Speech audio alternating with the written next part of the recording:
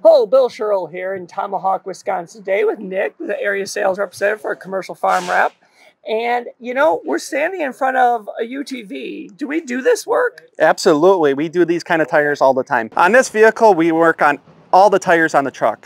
Steers. Yes, this is a skid steer. Most of the skid steers you see have wheels on them. Yeah. This one actually comes with tracks. We can install the tracks for you. We have access to all different styles. Yep. And we also can put them on. Do we work on this?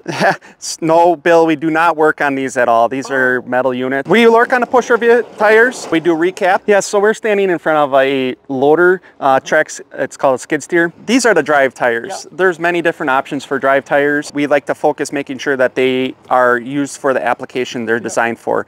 And we do this work. Absolutely. We have a mobile service that comes out and does the work here on site. Fantastic. We'll see you next time.